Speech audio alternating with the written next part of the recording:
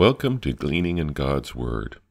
Today we're going to take a quick look at a single word out of Lamentations 1:2, which describes ultimate or intensified comfort.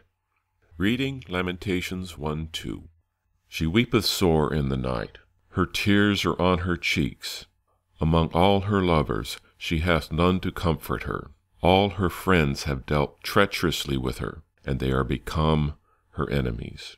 While it made sense that only intensified comfort could overcome superlative weeping, I struggled to come up with a mental image of intensified comfort. The Hebrew word menachem, showed at the top of the slide in the modern Hebrew characters in bright green, and in the middle of the slide in the large ancient Hebrew characters.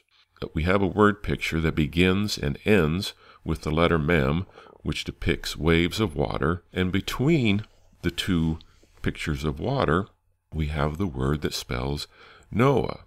Noah surrounded by water is a picture of Noah surrounded by water in the ark during the flood.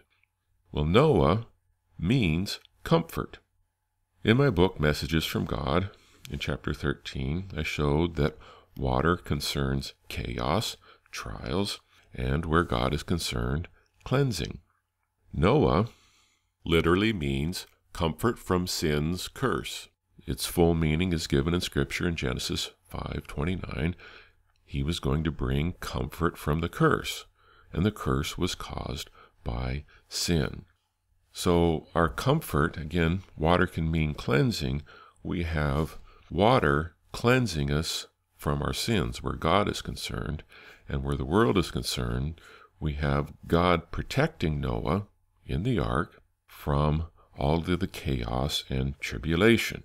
Now, if we break down the word Noah, we have the letter Nun, which points to Jesus, the seed of the woman, or the Son of Man, and the letter Heth, whose ancient character depicted a fence or a hedge, a wall of protection, and it's not surprising that this letter represents sanctification and also regeneration.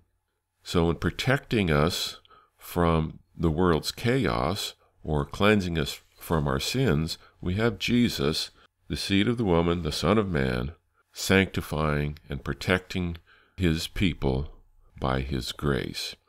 If you reverse the letters and put the letter Heth first, followed by Nun, that is the Hebrew word for grace, chen. And that word first appears in Scripture in Genesis chapter 6 when it said that Noah found grace in the sight of the Lord.